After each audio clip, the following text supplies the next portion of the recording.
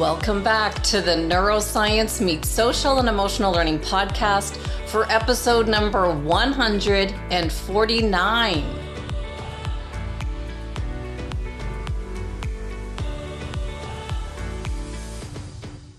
With Dave Farrow, a two-time Canadian Guinness World Record holder for most decks of playing cards memorized in a single sighting in 1996, and again in 2007, when he correctly memorized and recalled the exact order of 59 decks of shuffled playing cards, which is 3,068 cards in total, exceeding his previous record of 52 decks or 2,704 cards. Wow. I'm Andrea Samadi, author and educator from Toronto, Canada, now in Arizona, and like many of our listeners, have been fascinated with learning and understanding the science behind high-performance strategies in our schools, sports, and the workplace, with ideas that we can all use, understand, and implement immediately. I can't tell you how excited I am to speak with fellow Canadian Dave Farrow, who wasn't born with the gift of memory. He was diagnosed with ADHD and dyslexia as a child. To help him to do better in school, Dave created a memory system called the Farrow Method, which is now a certifiable, scientifically proven system for memory backed by a double-blind neuroscience study at McGill University. In 2008, Dave was hired by Sony Corporation to live in a window on Fifth Avenue in Manhattan and speed read on a Sony e-reader for literacy in America. In 30 days, he read over 100 books, and through his efforts, Sony gave 4.4 million ebooks to schools in America. Over 100 million people watched him in the window read for charity. As a memory expert, David has trained over 10,000 business professionals, students, managers, and seminar attendees in memory programs offered in both Canada and the United States, with that number growing each day. Today, Dave uses his media savvy and keen understanding of the brain in the public relations sector. He's the founder and CEO of Farrow PR, a full-service public relations and marketing firm in Buffalo, New York. With his ability to speed read and memorize large amounts of information, Dave is an expert in nanotechnology and microfluidics and is currently developing a prototype for a robotic moving mannequin with Startup New York. Dave has been a featured guest speaker on over 2,000 interviews in the media, including The Today Show, Live with Regis and Kathy, Steve Harvey, Discovery Channel, and many more. I was introduced to Dave Farrow after episode 145 with Howard Berg, who holds the Guinness World Record for speed reading, and I immediately started to make connections with his work and past interviews and episodes. I'm always looking at ways to improve memory, especially after my brain scan at Amen Clinic showed that I was weak in the area of recall memory, or recalling a list of random words. And Dr. Creato, who did my brain scan evaluation, reminded me that we can change our brain and memory with practice, but we must first of all believe it's possible. After seeing how easy it was to remember a list of 10 items with my interview with Howard Berg, I'm dying to learn more from Dave Farrow and share these strategies with you. Welcome, Dave Farrow. Thank you so much for meeting with me today. And I see, Dave, that you originally grew up in Kitchener, Ontario. And growing up in Toronto, I spent a lot of time in Kitchener in high school when a friend of mine moved. And if I got this right, off of the Homer Watson Boulevard exit. Is that an exit in Kitchener? Do I remember that right? Or do you remember? Yeah, that's usually that's the exit on the other side. I normally take the other exit going towards Toronto. That was my big commute for a while.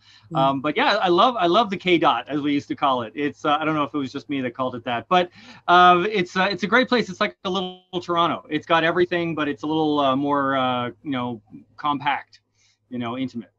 Got it. Well, it was fun to see a fellow Canadian, and from reading your story, It was interesting just to look back and make connections with other speakers. And I saw how you got behind with your academics when you were young with the health challenges that you say that you had. And your story reminded me of someone I interviewed years ago. His name was Nick Halleck, and he's on my episode 31, so a couple of years ago now. But he overcame an illness by studying the Encyclopedia Britannica and went on to lead an amazing life. What do you remember about your early years that motivated you to learn, study, and begin developing the talents that would set you miles apart from others in the future? Yeah, I actually remember hearing about Nick's story. It's very inspirational, and there's a lot of stories of like that of people who have maybe a stroke or something. There's a great one of a yo-yo expert that basically rebuilt his brain by relearning all the yo-yo tricks. That he was this world champion yo-yoist and had a stroke, that sort of thing. And, things like that inspire me to this day. When I was 14 years old, it's kind of late by today's standards, but I was diagnosed with ADHD and dyslexia. This was in the 90s. So it was a relatively new term. And there was a lot of problems with that. They didn't know how to handle it. They certainly didn't know how to medicate for it. There was a lot of issues. And in my experience, this is just my experience, there's a lot of fantastic teachers that helped me get where I've got to be. But there were a few that were very difficult because this diagnosis, along with the dyslexia diagnosis, pretty much in their eyes meant that I was a write-off. And I even had one teacher say not to expect much out of life. That is word for word verbatim what he said to a 14-year-old. Like, think about that. Just stop setting goals at 14. Your life's over. Like, just it boggles the mind now. But instead of taking it as an attack, like a lot of kids, I thought I was right and they were wrong. It turns out I was right. It just took me something like 6-7 years to prove it. I started to look at my brain like an engineer would and say, okay, I've got these problems, but there has to be a solution. And I started looking into different ways to train my brain. Brain training was actually even controversial in those days because brain plasticity was not the accepted science. I actually had a number of neuroscientists that really fought me in my early days when I have a best-selling memory course, by the way. It's sold over 100,000 copies worldwide. And I had neuroscientists saying it was snake oil because I was talking about training your plastic brain before that was accepted science. It was, at that time, it was the belief that your brain was hardwired. And I find that these two philosophies, society kind of goes back and forth between the idea that people are the way they are and they can never change. And no, change is possible, but it's a question of how. And I'm definitely on the side of the second.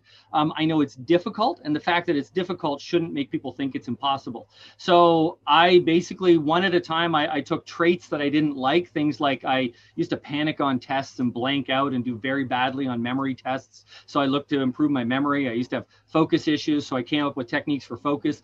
And I learned everything that I could learn about the art of memory, and I started practicing it. Then I started coming up with my own techniques, and I've invented about 5 different techniques that I'm accredited with today. And they've gone on to bigger and better things, actually. They've gone on to a double-blind neuroscience study. They've gone on to inspire many books on ADD and other things that some of my students have gone on further with. But it's just, the overall message I want to get is that your brain can be hacked, and there is a real solution for these things. And I want to give you a bunch of tips, in this interview, but that's the biggest thing is just believing that you're not stuck the way you were, or when everybody tells you that you're a certain way. You're not stuck there. You can change it.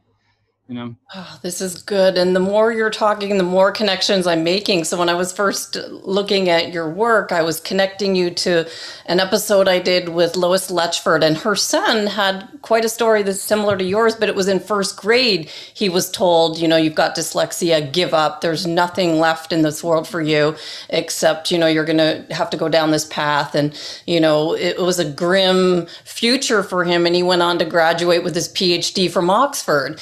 So then I thought about that story. And then I also thought about Barbara Aerosmith Young just now. She's from Toronto, and she started the Arrowwood schools because she had these things in her brain that were missing and did some research, went to the library and created all these programs to help her retrain her brain at a time that she knew, like you, that it wasn't accepted, and she had a lot of backlash. Like, I can't even imagine when I was starting to do this work in neuroscience if people were saying, oh, this is snake oil, because Yeah. it's hard to get started in a new area, let alone have backlash. And it was amazing how destructive that period of time of neuroscience was. People forget that the 3 strikes rule. Remember that the Clinton administration initiated. This is kind of getting into politics, but that had its basis in neuroscience. There was this belief that if you had committed a violent crime, you were essentially you couldn't be rehabilitated. Not to mention, don't take into account socioeconomic factors or other things. So like they made this rule that after 3 strikes, they'd lock you up and throw away the key, because the belief was the brain couldn't change. That came from the neuroscience, and it's been incredibly destructive, and has been the major reason why there's a large, essentially mostly a minority population in prisons today. So the science really does matter, and it really does matter to challenge the science that is wrong, even if it's accepted. Oftentimes it takes 10, 20 years later, but this was established that everybody, people took nerve cells basically and put them in a petri dish, looked at them under a microscope, and saw they never divide like every other cell in the body, so your brain must be hardwired. They didn't understand stem cells. They didn't understand that your brain can actually regrow parts of it using little pockets of stem cells, and it can do a bunch of other cool things like the connections between cells can be changed and things like that. There was just something that we didn't know, but in the arrogance we thought we knew everything. And a lot of people, I kind of suffered from it, but it was minor compared to the way some people have suffered from that policy. And even to this day, you see people who they take a diagnosis as a death nail. And I think you should take it as a challenge. For anybody who is struggling with dyslexia, I don't specifically teach things to fight dyslexia. I talk about what's worked for me. I focus on memory, and I've got a lot of great tools for ADHD. I've got a focus method that's unparalleled to get people into the flow state. But if you're looking for a good book on dyslexia, the thing that really made a big difference for me is called The Gift of Dyslexia. And there was a few exercises in there that made me think of it completely differently, as actually a potential gift of creativity rather than a curse. And I think that's the way we have to approach life. Is you do have a disadvantage. Even the chronic pain that I dealt with, my pain tolerance is higher than anybody I know, right? So there is a silver lining. I know it sounds kind of hokey, but the simple fact is I am very healthy, and I work out, and I take care of myself, because I know what it feels like to be in pain. You know what I mean? And there's a lot of people who didn't have that experience early on in life, and they let themselves go. So there's a give and take. I firmly believe that with every negative, even if it only looks like a negative, there is a positive. There is either a lesson you can learn or some way you can hack it. And then in the process of hacking it, you could make a best-selling program that sells millions around the world. You could do that. Love it. Love it. I'm going to put all the links to your website in the show notes so people can just click on it and have a look at what programs you offer. But was there a point in your academics, like for Lois Letchford's son, he noticed that studying maps is where his world opened up. Was there something that you noticed, this is how it works for me in your early years? Actually, I can tell you a little trick to remember the website. That could be a fun little thing to start off with. So my name is Farrow. I got it right here. Farrow, right? To do reverse thing here. But I made this little logo. It's an F with an arrow coming out, and that's how you spell it. So now it's easier to remember, and it's just Farrow and then memory. Farrow Communications is my PR and marketing firm that I also was able to start. I've had a wonderful career there as well. But that's just an example. Once you take something and you make it more visual, you turn it into something that your brain can handle better. Getting on to your question, I think that I think that the important thing with having any sort of turnaround in life, I think the important thing is to find out what works for other people, and then pick and choose what may work for you. So I suggest you try everything, and you might find that my approach is not the perfect approach for everybody, but I will say the techniques that I develop do work for everybody. So I'll give you a simple example. A lot of people, actually, just from the example you said, a lot of people think in terms of being a visual learner or being a different type of learner. And I think I've kind of debunked this a little bit. This is something I published in my first course, and I've got coming up in a book. But I believe that people don't understand, or they're teaching learning styles the wrong way. There has been a number of studies that have so-called debunked the idea of learning styles, the idea that there's a visual, an auditory, and a kinesthetic way to learn. However, we do know there's other studies that somehow they don't show its efficacy, but there have been studies that show that it helps people in self-understanding. That is, there's an aha moment that people get. So there's some phenomenon going on. What I believe is actually going on is that we process information and we have essentially strategies that we like to employ. And they're not necessarily a visual, auditory, or kinesthetic, but they look like that. That is, the visual strategy is the big picture thinkers. They want to see the big picture. This is like the map you were talking about the person from your previous interview. They want to see the big picture first, to get a big picture view, then they go down to the smaller details. I myself am very, very comfortable learning that way, and I have a lot of difficulty with the second style, which is sequential learning. And that I would call auditory. The first one, visual, you got to see the big picture.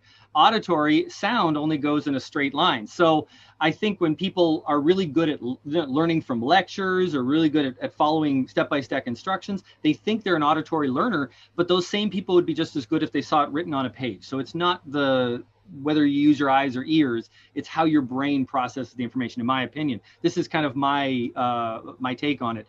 And the third category would be the kinesthetic learner, the so-called touchy-feely learners. People have to learn by touching. They don't necessarily have to learn by touching. In my experience, I've taken people who are self-styled kinesthetic learners, and really what it is they learn by trial and error. They have to do. So you can teach a kinesthetic learner math, but they have to try doing the exercise a few times, make a few mistakes, then get an insight, And people think in academia that, trial and error is like the worst strategy to learn something.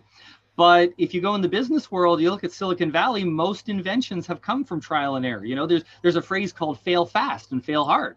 In the unicorn world of startup technology, you try things and half of it works, half of it doesn't. You go with the part that does work and keep on going. So it can be an incredibly powerful strategy just in the right setting. And the problem is, and I'm sorry I'm going long here, but my thesis here for this answer is that there's some people who look at one setting like a classroom, and they think that applies to all settings, and it just doesn't. So they looked at my one setting, I was performing really poorly there, but you take that same person, like ADD people, for example, on average make more money, according to several studies, than people who don't have ADHD. That's a disability a lot of people would like to have.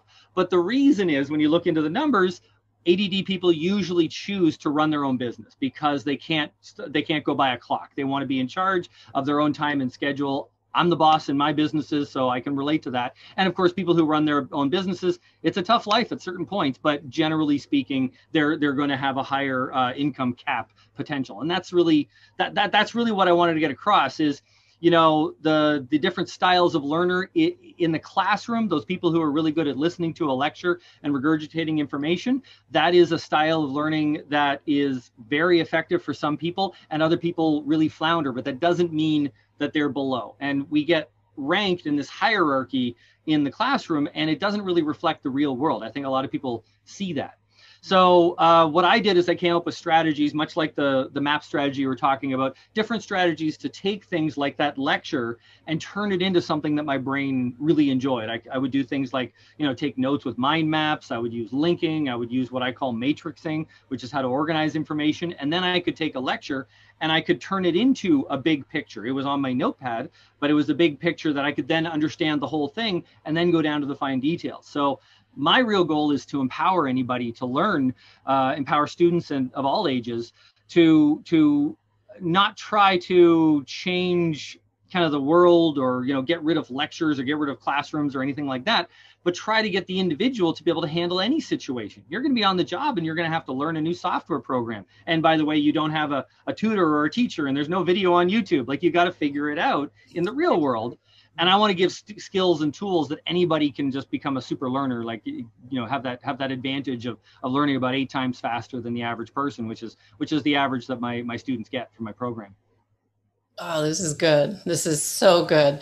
So can we actually go right to what got you into the Guinness World Book of Records for memory? Because like we're right there. And I watched you on the Fox TV Superhuman show, and you were being tested by memorizing 109 balloon colors. And they were like red and blue, but you had to know which row was red and which one was blue. And then I was thinking, what strategy is he using as he's closing his eyes? What is he doing? What's he thinking? How in the earth could you memorize 59 decks of shuffled cards when I can struggle to remember 10 things on a list? What are you doing?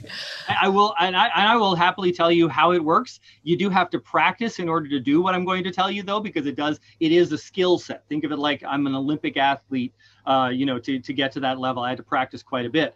But going to the balloons, that is a visual representation of binary code. And there's a number of strategies to memorize binary code.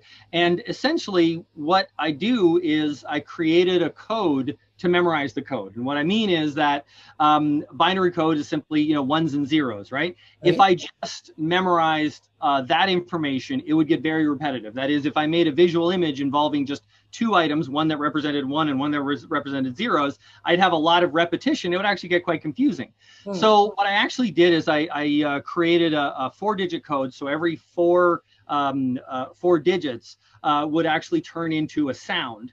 And then I could actually make words out of those sounds. And that was kind of the strategy I used. By the way, there's a number of different codes for binary. And even if I were to do the feat again today, I might choose something else depending on what I'd practiced. But that I was really good at that, particular code at the time. And I just thought, okay, I'm going to dive into this because it's better to, go with the strategy you have. So essentially what I was doing was, and I had to memorize those 109 balloons. It was less than 30 seconds that I went through. It was actually, less than 60 seconds that I went through it. I wish they had a timer on me because I was a lot faster. They actually made it look like it took a longer time because they wanted to draw out the drama on the screen. Yeah. I was like, no, that was like, I was training for speed, and you didn't even time it.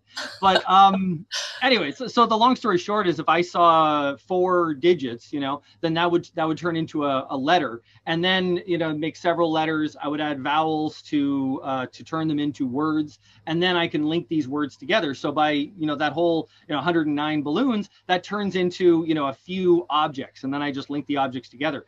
The challenge was in being able to recall, because they made me go from left to right and then up and down and backwards. So I had to really make kind of a matrix in my head so I'd have the ability to go up and down and backwards and right and left with that strategy. So that was a real mental challenge of just visualizing and getting it right. And it was a lot of fun too.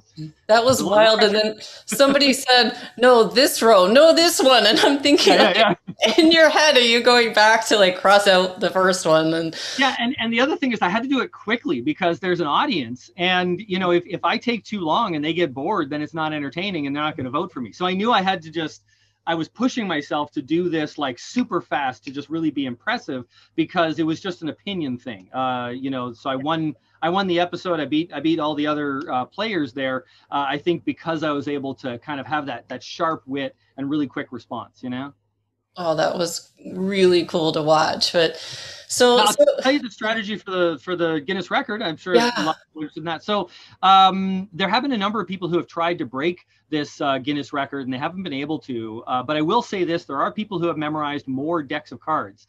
But this particular record has a very low error rate. You're only allowed 0.5% wrong. Something like 20-something cards out of 3,068 cards. Like, it's very, very few. I got only 1 mistake in my last record, and I think that really intimidated people because I've been holding it for going on like 10 years now. So the strategy I had was a number of things. So there's a number of challenges. First, I can teach you how to memorize one deck of cards, and that is pretty impressive. It's a lot of fun. I have a code that turns the cards into images. So actually, you can visualize this right now. If you imagine an 8 of hearts, if you kind of picture it in your mind, there's like an 8 here. There's the 2 circles, and then the heart underneath. I use an ice cream cone to visualize the 8 of hearts.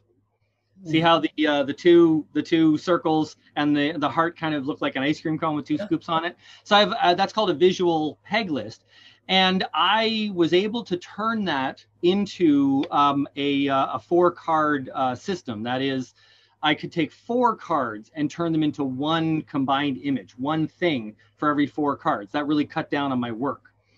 Then I had to connect those cards to something, because I literally had times where I had, 5 or 6 queen of spades in a row. I had 4 queen of spades in a row, for example. So I had to make sure that I kept track of them, kept them in order. So I take this 4-card link, turn it into an image, and then I would place it in a journey, a mental journey, like a place around my room. But I had a very long journey, and it actually included scenes from movies, actually. The journey was so long, I had to place these mental cards, on Boba Fett's head in one case, and things like that. Oh. And then what I would do is I would start at the beginning of the movie in my head, and the first scene, I would visualize that. And then the silly images that I put in there would remind me of the cards. Then I'd go to the next one, and the next one, and the next one. But the key was to get to 3,068 cards with only one mistake. The key was focus. Other memory people have been able to memorize similar amounts of information, sometimes, quite fast, but there's a lot more errors. And that's because the brain doesn't like to focus for very long. It actually starts to shut down. And this is the technique that I invented. It's called focus bursts. And essentially, I want to give like a brief synopsis of it. But if anybody really suffers from any sort of focus issues, or if you find that you're just procrastinating studying, that sort of thing, or it takes you forever to memorize some things, then this is pretty much the solution. Essentially, your brain, because of brain chemistry, it tends to go into kind of a hibernation, or kind of the 10% mode, as I call it, after about 15 to 20 minutes of any sort of mental activity, whether it's studying, reading complex tasks, things like that, because your brain can't keep high-level mental functioning for very long. Your hormones kind of go out of balance. We're talking norepinephrine and serotonin and adrenaline, things like that. So without getting too complex, some of your brain chemistry is burnt up, and it produces a byproduct, usually serotonin, that makes you feel sleepy if you try to push yourself too hard. And a lot of people mitigate that with lovely caffeine, which is a great thing, but it's only temporary. There you go. But I'll tell you, even taking caffeine, you'll feel more alert, but you won't test as well. This is one of the really fascinating things, that the brain is really good at tricking you into thinking you're learning something. Have you ever studied something for a long time, and then you think you know it, and then you get tested and you don't know crap? Mm-hmm. It's because of this sort of phenomenon. So what I did instead was I turned studying into interval training. I had a timer, and I would study really intensely. Like I had a set goal for a short period of time, usually about 4 to 8 minutes. And that is the prime time that I knew my brain would be fresh and alert. Studies show you're at like 90% recall rate if you study in that fresh zone. Then I give myself a short break, about 5 minutes, to get my brain chemistry to rebalance. And I would do something fun, like even play a video game I had on pause or something like that.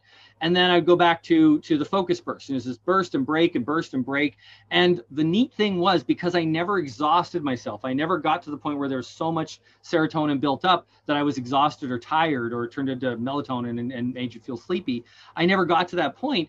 I could actually study for hours and hours and hours, and I wasn't tired. I wasn't even fatigued. If anything, I had difficulty falling asleep because I was so, jazzed. It was a lot of fun. Yeah. And I found I could go through work incredibly fast. I'm talking 4 or 5 times faster than typical. And I run several businesses now. I get all my work done this way. And that was the secret behind the Guinness record. I broke up these decks of cards into basically a half a deck at a time. Even though they were all shuffled together, I'll make it clear they were all shuffled together, but they were broken up into packs of 52, even though it's not a true deck. People in the memory world care about that point. So I'm making that point. So I do about a half a deck at a time, and then I would just clear my head for a couple of minutes, then do another half and clear my head. And by training your brain to go off and on. You never go at that zombie level, where you're just kind of looking at the page and you forgot to have the last paragraph or two that you just read. You never get into that state where your brain starts to shut off and go mush. You're always at that peak performance. And then just as you start to, decline, you take that short break. And I kind of liken it to, if someone's chopping down a tree, if they took a break every few minutes to sharpen their axe, they would never get tired. And that's really what it feels like to study this way. And that's the best I can describe it. There are exercises. There's a whole test you have to do for your focus system and what's the best strategy for you. And there's memory modes. There's a whole bunch in the course, but that's the best I can describe right here to show how it works. Well, that makes complete sense for the work that I'm doing. We talk a lot about brain network theory, and the fact that Einstein talks about how these creative insights came in, and the fact that, imagination is lacking in our schools because we don't give our kids these little break times. So it makes complete sense to me how the brain works and how your strategy works. So this is good. Now, the full program is at farrowmemory.com, and we have a number of options for people to go through. And I got to tell you, if the feedback I've gotten has been incredible. I had one student. Oh man, her name was Barbara. I believe she was around 13 or 14 years old. She was diagnosed with ADHD, but she was taking a type of medication that caused her to lose her appetite. She literally couldn't eat. But she was taking this medication for ADD during the week. And then on the weekends, she would literally have to force feed herself. Her mom was helping her to try to gain weight back because she was literally starving herself during the week. And it was a hellish way to live. And when she started using some of these strategies, she was actually crying because nobody went up to her and said, hey, think about information differently. It's not just willpower. You're not evil or wrong because you can't focus for more than 2 minutes. You have to strategize your time better. And I wish if there's one message I could get out to people like that, that would be it, is that there's nothing wrong with you. You're not broken. You just have to run your machine in the right way and you can be superhuman. Mm-hmm. It's that self-awareness. You were able to be aware that it wasn't working for you and you created the solution, which I think is purely brilliant. And the best part is, I hope, my goal at least, is that I used that ladder to get where I'm in life, and I'm very comfortable in everything and doing well. And I want to throw that ladder behind me to help others. And that's the goal in life, I think. That is what we're all supposed to do. And so here I am this weekend looking at your website, and I couldn't help but notice seeing Harry Lorraine. And I don't remember where he was, but he was some sort of reference that you had somewhere. And when I worked with Bob Proctor in the seminar industry, he talked about Harry Lorraine all the time. He was like Harry Lorraine and his memory, and maybe he hadn't. Have you ever met Bob Proctor being in Toronto, or do you know? I've shared the stage with Bob Proctor. Wonderful. Well, yeah, he's a great guy, and I also was on the same stage as Zig Ziglar and Brian Tracy and all the greats. There's a great guy, and I think everybody out there should read every single thing those people have written. It's fantastic. Harry Lorraine is a genius. He was the bridge. So memory techniques were part of the first academy, going back to ancient Greece. Like Aristotle, and the first few courses, if you will, in any sort of organized educational system. One of them was the art of memory, like right up there with math and everything else. But over time, academia kind of stopped teaching memory because it was more of an apprentice style art. Like one person like myself would show other people, hey, here's how it goes, and you got to do a little trial and error. It was a little customizable, and it wasn't as easy to teach as, say, math, which is objectively true. It's not so subjective, But what happened with the art of memory was mentalists took it up. And, for the most part of the 20th century, these magicians on stage would do all sorts of these memory tricks, pass them off as magic tricks.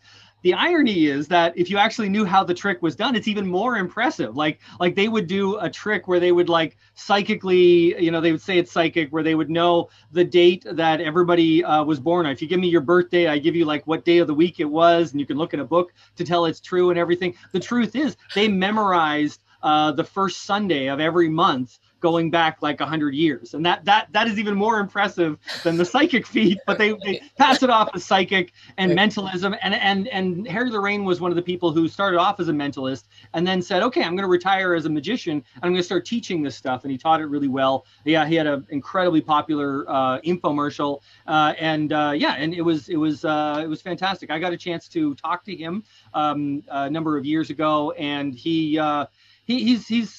really a cool guy. He's very intense, and he wishes more people remembered him and everything. So I always take a moment out to remind everybody kind of where in North America the memory history came from. His course was one of the first I looked at, although I don't think it's everything. It's very comprehensive, and it was a great start.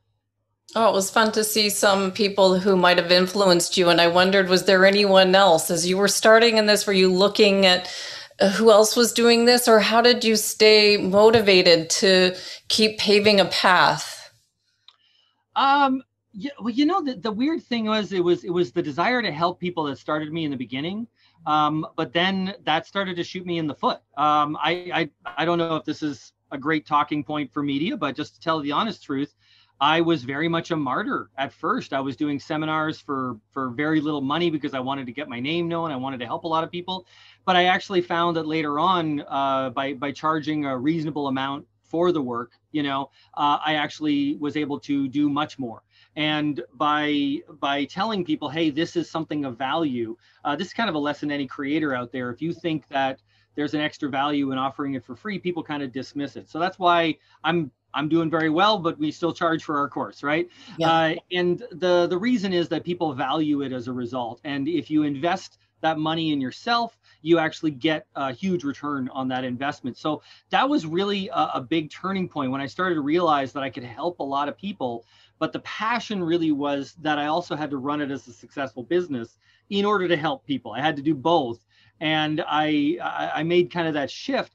But then the interesting thing is when I was running it as a business and trying to make money at it, the amount of positive feedback I got, the amount of emails and even snail mail letters that I got of people who, they went to law school and medical school because they learned these techniques and they were failing, and this completely turned around their life.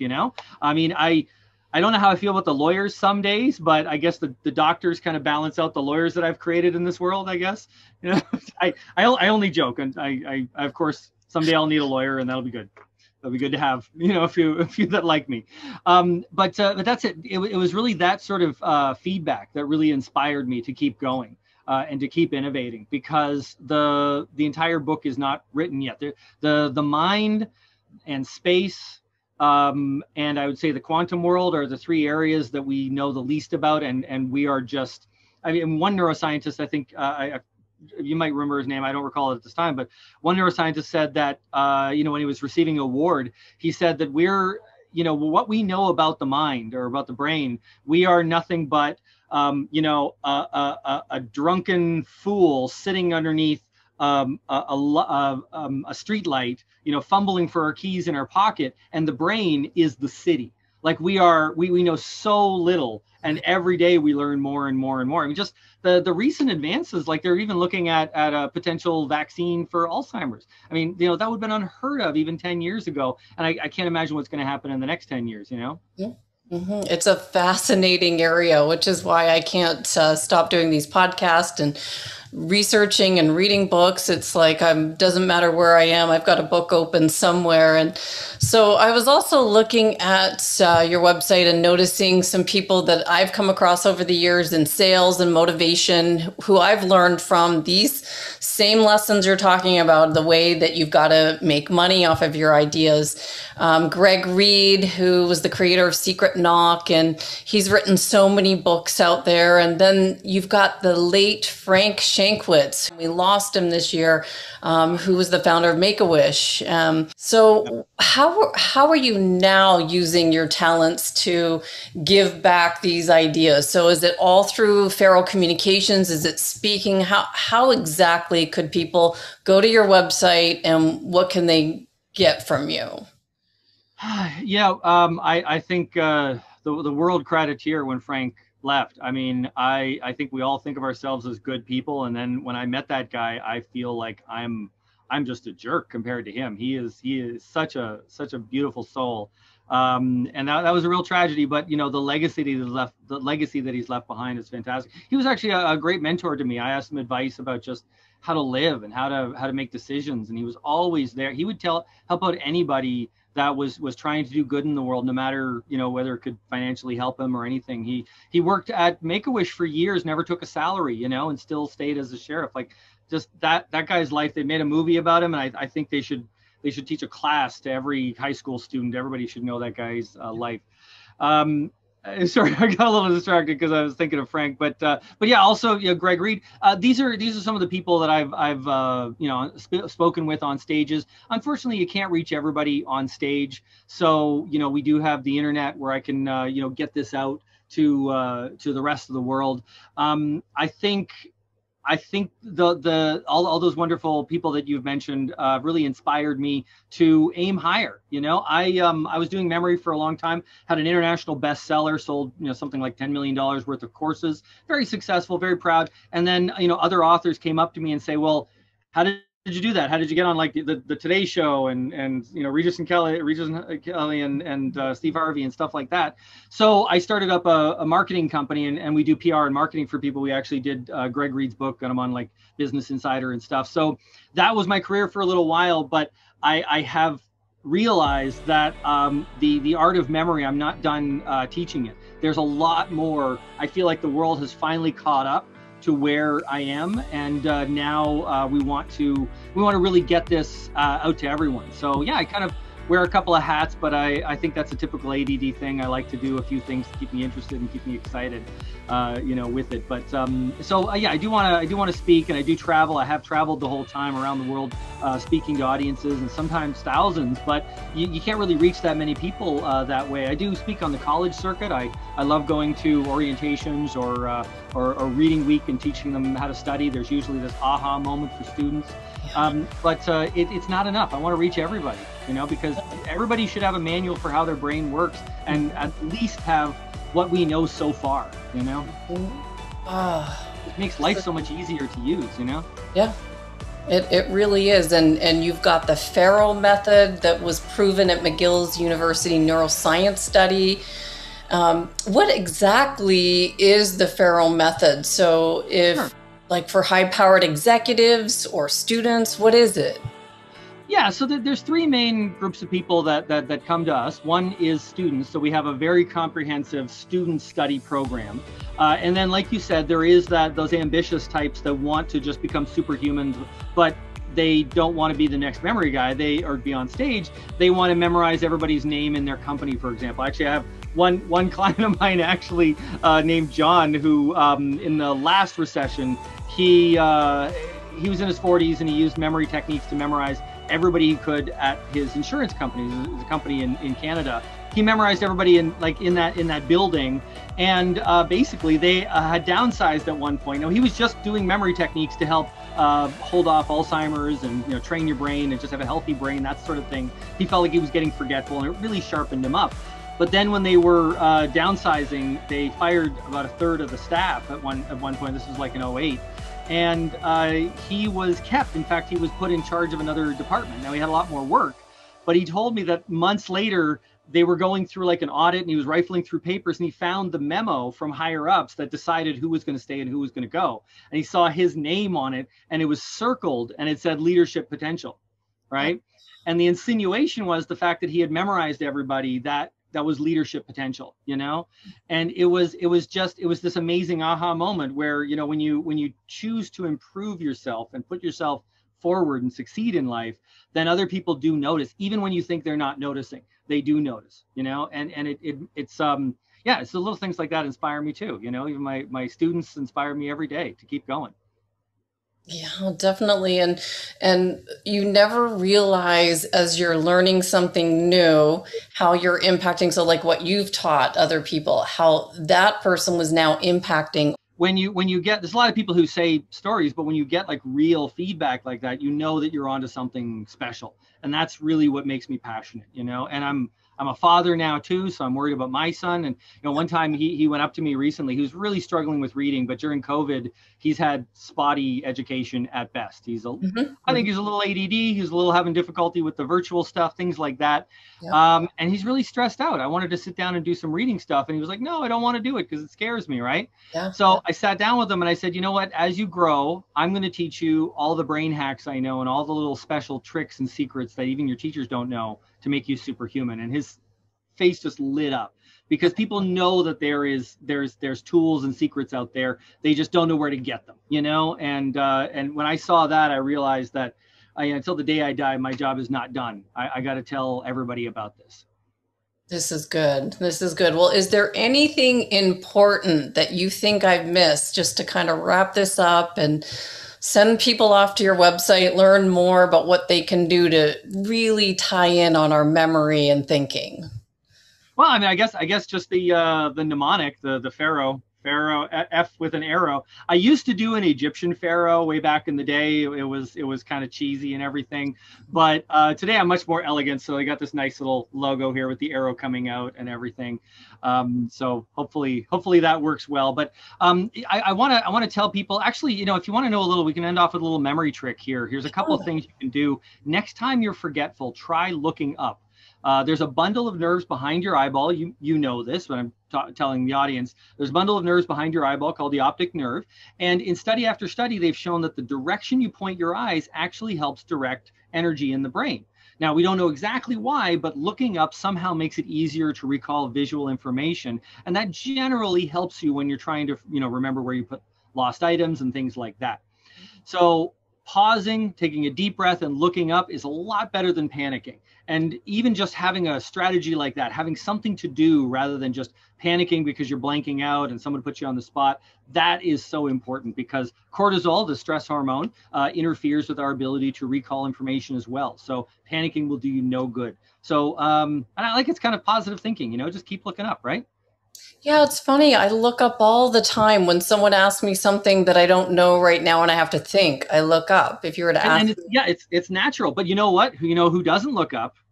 Ooh. Kids in exams, right? Ah. Because we have to stare. Keep your eyes on your paper, Mr. Farrow, right? Mm-hmm. So we've taught kids keep looking down, and then we wonder why they blank out. What happens when you hand them? You're like staring at this question. Oh, I know the answer. I know the answer. You hand it in. You give up. You walk out the door. I'm talking about students now. Students walk out the door, and you start walking down the hallway, and in like 5 seconds later, you remember the answer to the question.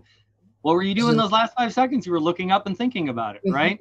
So when you understand how your brain works, it empowers you to do so much more. And one strategy doesn't just improve your life like, 10% or something, because that one looking up thing, that applies to today, tomorrow, next week, next month. It has this cumulative effect. And then you add on the mnemonic techniques, then you add on the focus techniques, you add on all these different strategies. You have a tool in your chest for every single situation, whether it's memorizing the exact order of 109 balloons in 30 seconds, or it's learning how to speak Thai before I have to go on a flight to Thailand to speak to Dipaya Insurance, for example. So having this ability to absorb information quickly, to be that savant, it's within everybody's grasp. I'm not special. I think I'm really good at teaching it, and I think about information differently, so I come up with these techniques. But absolutely anybody can use these techniques, maybe even surpass the things that I've done. I would be so happy for it. I'd love to see it.